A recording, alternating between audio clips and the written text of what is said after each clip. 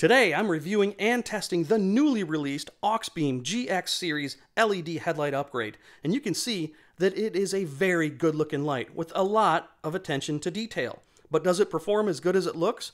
Oh, it sure does, and I'll show you how good it performs. Wait until you see how bright this thing is.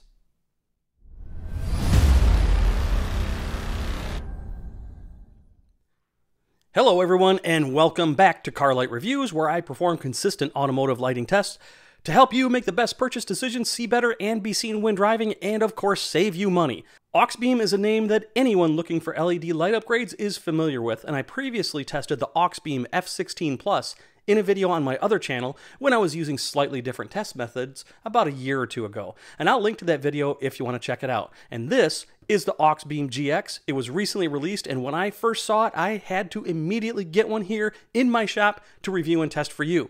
The initial looks are as impressive as well as the published specifications, but we're not going to be swayed by that. We're going to really see what this is made of and see if it performs as good as it looks. And like my other LED headlight videos, I'm going to do an introduction and unboxing. I'm going to go over those published specifications and then cover some of the features. Then I'm going to test the brightness and light pattern for both the projector and reflector housings and see how this performs.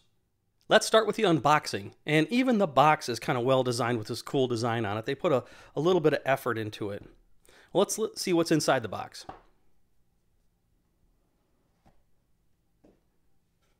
Now look at that.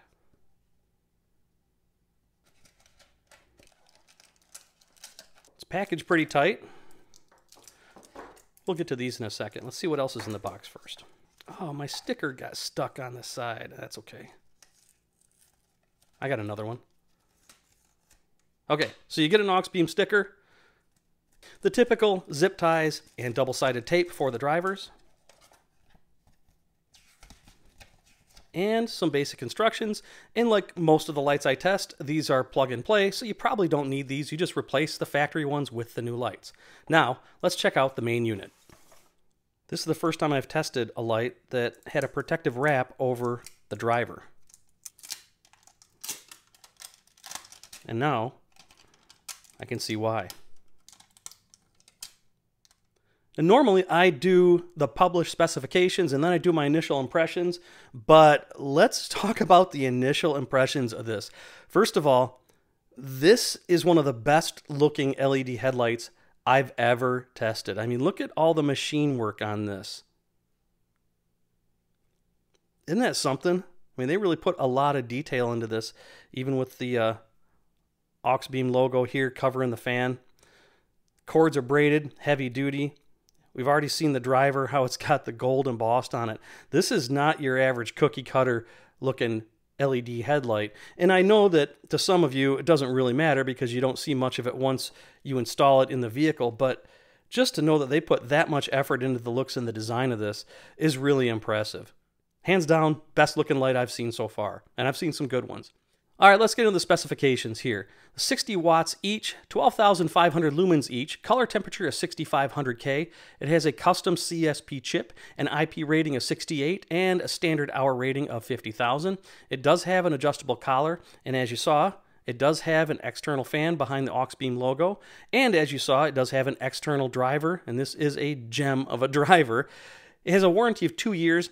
And the price at the time of this video, before any discounts, is $92.99 a pair, direct from Auxbeam. It is not yet on Amazon as I make this video, but I would expect it to be soon. Check the links in the description, because I'll keep them updated. So now that you've gotten a good look at this one, I want to tell you how I'm going to be testing these if you haven't seen it already. Check this out. For projector testing, I made a test rig using a 2017 Toyota Camry H11 headlight projector. And for reflector testing, I use an H11 headlight from a 2018 Ford F-150. I use these specifically because they are among the best-selling vehicles in America for over 20 years and are the most common on the road. I'll power the lights using a benchtop power supply, and I'll position the light's hotspot onto a lux meter that is 20 feet away, mounted on my garage door. I'll record the initial brightness and then again after 27 minutes to document how well the light manages heat. I use 27 minutes because that's the average commute time in the United States. My tests aren't for lux number accuracy, but for comparison to a stock H11 halogen bulb, which measures 725 projected lux and 910 reflected lux using my test method. Different tests in different environments will give you different results. So if you want to do the same test of your own, I list all of the equipment I use in the description of this video.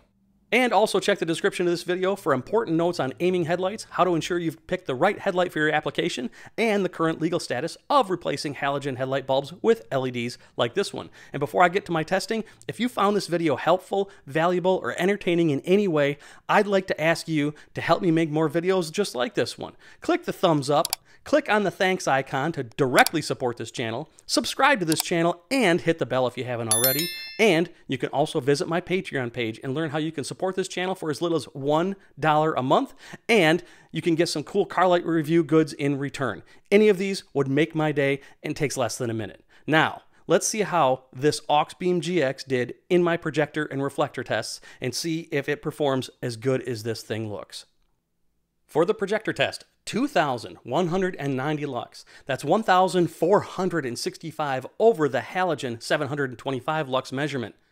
This is an exact tie with the highest initial projector light I have tested so far, the X77 Aurora.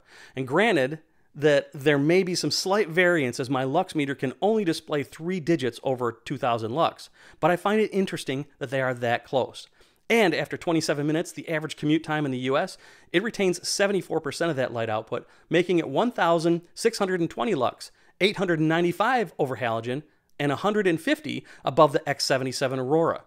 These lights are just getting brighter and brighter, and for both projector output initial and after, the Auxbeam GX is our new leader in brightness. And as always, I say to be sure to aim bright lights like these very carefully. Since power is nothing without control, let's take a look at the projector light pattern compared to stock. It has a pretty clean cutoff on the top, and it isn't very high over the hot spot, meaning that in most situations, it will throw the light a pretty good distance. And there is the usual weak spot here, very common. And if I compare the light output on the projector of the Auxbeam GX to the X77 Aurora, once again, they are very, very similar. Now, let's have a look at the reflector output. 4,570 lux in my reflector test, 3,660 over the halogen, 910 lux. Now, this is 100 lux less than the X77 Aurora for initial light output, but after 27 minutes of runtime, keeping that 74% light output, it is reduced to 3,381 lux, or 2,471 lux over halogen. This is 246 lux brighter than the X77 Aurora after 27 minutes of runtime. So, for reflector measurements after 27 minutes, the Auxbeam GX is also our new leader in brightness. Now, looking at the reflector light pattern compared to halogen, it's definitely not as uniform as halogen, but that is to be expected with something this bright. Now, just for fun, I did compare it to the X77 reflector, and like the projector, they are very, very similar. And like the X77, a light this bright must be aimed correctly in any style of housing, or it will be unsafe to drive while using for both you and oncoming traffic. As mentioned, there is a published rating of 60 watts per light, and I observed 56.6, just 3.4 watts less than published. And for heat management, after 27 minutes of runtime, the average commute time in the United States, my FLIR thermal camera recorded 211 degrees Fahrenheit or 189 degrees Celsius for the main unit and 128 degrees Fahrenheit or 53 degrees Celsius for the driver. Now this runs quite a bit cooler than the similar X77 Aurora, especially on the main unit, which explains the higher output retained after 27 minutes. And if you want to compare all specifications on all the lights I've tested, I put a link in the description to a free spreadsheet that I update with every video release. So if you want, download that and check out all the specs. This is a very, very impressive light. And when I power on any LED lights in any of my tests, the output begins to drop immediately. So the only real value in measuring the initial light output is to get a baseline to understand how much light is lost over the 27-minute time period. So it's that measurement over time that you can actually use in the real world when driving. So if you consider the light output over time and not the initial reflector light output, I do declare this, the Auxbeam GX Series, as the new leader in car light reviews brightness testing. And that is not to say that the previous leader, the X77 Aurora, is very far behind it. It is not very far behind it at all. But what puts the GX ahead is the heat management, which results in that higher light output over time. And for $7 less than the X77 Aurora before any coupons or discounts, this is a standout LED light. And if you factor in this awesome appearance and the materials, this is a strong contender for my 2022 LED Headlight Awards video that I'm going to do at the end of this year.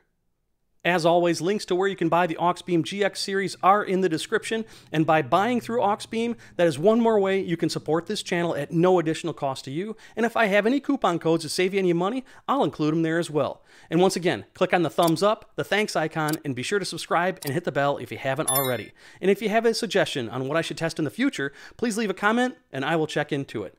As always, thank you so much for watching. I hope this video helps you to find the right lighting upgrades for your needs so you can enjoy your car more and save you money. So, keep your headlights aimed, drive safely, responsibly, and respectfully.